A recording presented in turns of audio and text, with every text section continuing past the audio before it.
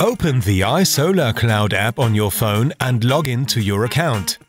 If you haven't got an account yet, you need to create one first. Click on the plus to add a new plant.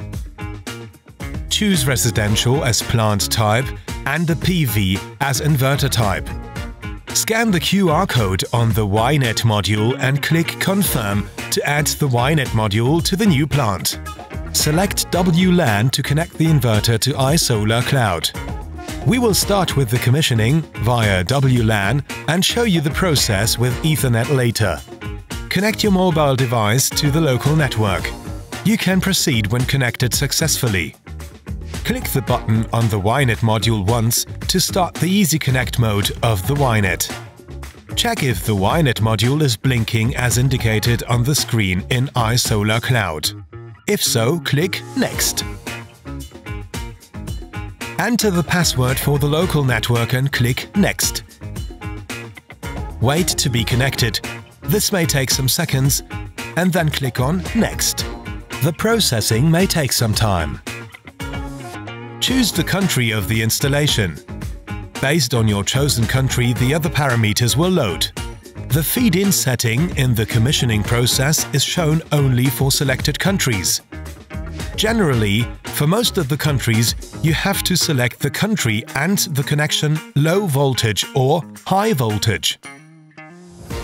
The device address needs to be a value between 1 and 247.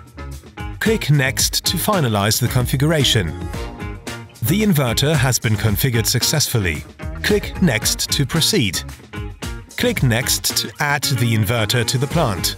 iSolar Cloud will use your phone's location to identify the plant's location. Type in the plant's name. Check the other details and change them in case something is not correct. Click Next to proceed. Configure the feed-in tariff and the consumption tariff if there is one. Click Next. Enter the end user's email address. He or she will receive an email to confirm the installation and access the plant. The customer will be able to share a viewing access of the plant with other people. Click Next. That's it. You're done. Before going back to the dashboard, you can have a look on the live data section.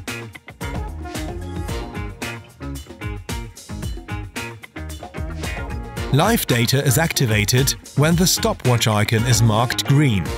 Click on the device. In the upper right corner, you can deactivate live data if wanted. Click on AC curve to jump into the graphic overview.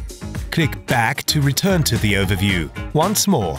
From here you can jump into your dashboard where you'll find all relevant data about your plant. That's it.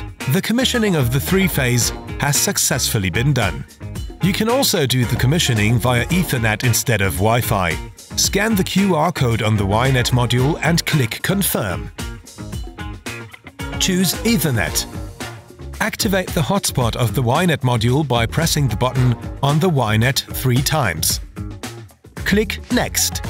Open the Wi-Fi settings on your phone and select the Wi-Fi hotspot created by the YNet. The name of the hotspot always starts with SG. Go back to the iSolar Cloud app and click Next to continue. The processing and the initial protection parameter setting works the same way as with the commissioning via WLAN. After configuration, you have to reconnect your device to the internet. Disconnect your phone from the hotspot of the inverter and go back to the iSolar Cloud app.